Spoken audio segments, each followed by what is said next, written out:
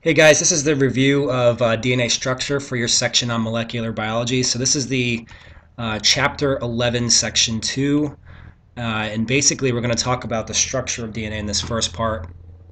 You recall from class that DNA is called a double helix. So double helix. And that is because it is a ladder consisting of two strands that has this helical nature about it. So it's a twisted ladder. And if you were to straighten out the helix, it would look just like a ladder. Okay, so that's it straightened out.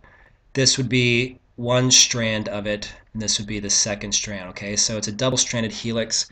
We went over some of the characters that played a role in discovery of the DNA structure. This is Watson when he was younger, and this is Crick. This is sort of an iconic photo of them with their structure of DNA shown here, and how they were modeling, how they thought about it. What's been come to seen about this structure of DNA is that a woman named Rosalind Franklin played a critical role in the discovery of the structure of DNA. In fact, her data was seen by Watson over here and led to the Watson and Crick discovery of the structure of DNA.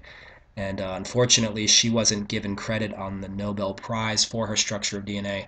She's since been recognized for her contribution, but it's a little bit of a messed up situation where she wasn't originally given credit for that structure, even though it really led to some of the most important data that led to that structure being identified. Of course, we talked about in class how Watson, shown here in later years, it became somewhat of a controversial figure in the news due to his racial remarks about blacks and levels of intelligence. I'm going to put a link to this story right here that kind of discusses some of the remarks that he made and why he had to resign from Cold Spring Harbor Labs.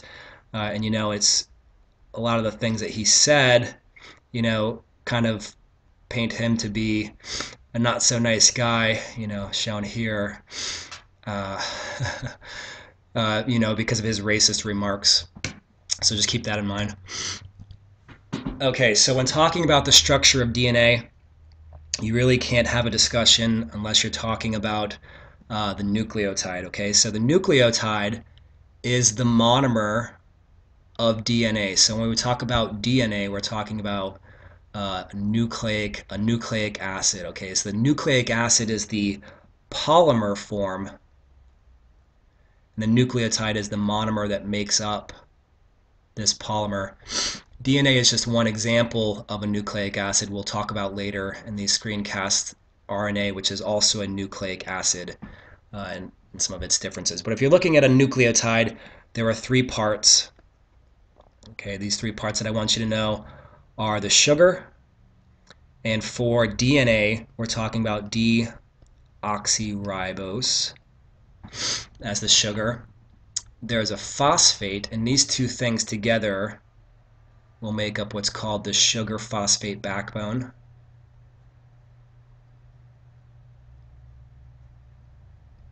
So when I say backbone, I'm referring to the phosphate and the sugar. The third component of the nucleotide is the nitrogenous base, shown here as a double ring structure, and we'll see in the next slide that there are different varieties of nitrogenous bases. But for DNA, you're going to be talking about A's, T's, G's, and C's. That's the short abbreviated version of these nitrogenous bases. So that's the third component. Okay, looking at nitrogenous bases in a little more detail, there are four different kinds, as we just said. These are the actual names of them. So T stands for thymine, C stands for cytosine, A stands for adenine, and G stands for guanine. You can lump these bases into two broad categories, okay? The pyrimidines, which are these single ring structures. So you can see that here and here, so those are the pyrimidines, and also your purines, which are the double ring structures shown here and here.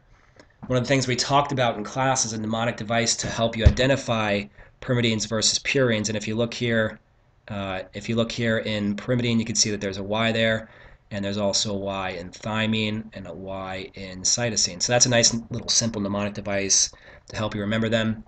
You'll just have to kind of remember that pyrimidines are the single ring structures, whereas purines are the double ring structures.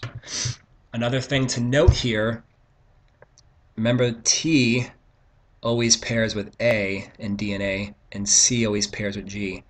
So you're always getting a structure that's composed of, part of the ladder, the DNA ladder, that's composed of a one-ring structure and a double ring structure. So there's always a single ring and a double ring pairing, a single ring and a double ring pairing. Okay. Again, DNA is a double ring or a double-stranded structure, and shown here in this picture is just one strand. Okay, so this is one strand. Again, shown here is that sugar phosphate backbone that's made up of phosphates and sugars if you look down it. This G part here would be the nitrogenous base. So if you're looking at this picture here, you can make out a single nucleotide shown here. Phosphate, sugar, nitrogen base. You can do that for each of these individually. Phosphate, sugar, nitrogen containing base. Now the purpose of this slide is to talk about the different bonds that you see in DNA. Now if you notice, each of these nucleotides are connected. That's what makes up this backbone here. And if you look at this nucleotide in particular right here, you can see that this phosphate right here is joined to this sugar and the nucleotide above it. So this point right here is where you're getting linking together of this nucleotide to this nucleotide. So I want to point out that this bond right here is covalent. Whoops.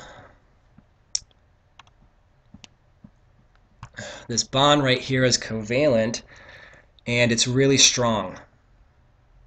Okay, so you're not going to get a lot of instances where these bonds in the backbone are broken up they're not broken up easily. That's why it's called the backbone. It keeps this strand intact together. Okay. There's another bond that's found in a DNA molecule, so we'd have to draw out the second strand of the double-stranded DNA molecule to show you this. So again, this is the sugar phosphate backbone for the other strand.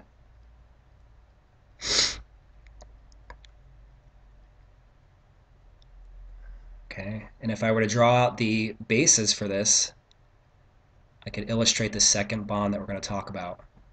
So again, because that's a C in the other strand, this would be a G. Because that's a T in the other strand, this would be an A. Because that's an A, this would be a T. Okay, so we have the sugar phosphate backbone. We have our nitrogen containing bases here, here, and here.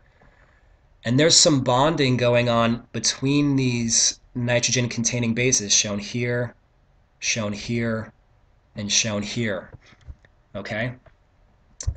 This is the bond that keeps the two strands together. So unlike the bond over here that keeps the backbone together, these bonds right here keep strand 1 and strand 2 together. Okay, so let me draw this another way.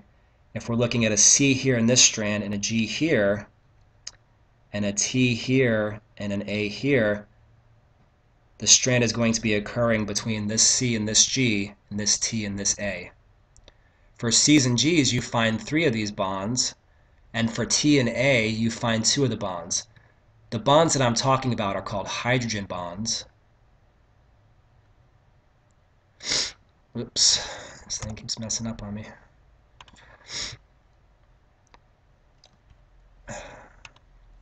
They're called hydrogen bonds, and they are a lot weaker than covalent. So covalent are much stronger than hydrogen bonds. So I want you to think of weak bonds when you think of hydrogen bonds. And that is so that you can actually separate these two strands in instances like DNA replication, which we'll get to in the next section. Okay, so just keep that in mind, that there's different strengths of bonds that are holding DNA molecules together. And actually, that's all we have for this screencast. So uh, for this one, we covered the structure of DNA. I really want you to understand the structure of the nucleotide, the three components shown here. I want you to understand the differences between the various nitrogen-containing bases and how they all come together to make this double-stranded DNA molecule. Okay, in the next section, we'll talk about DNA replication.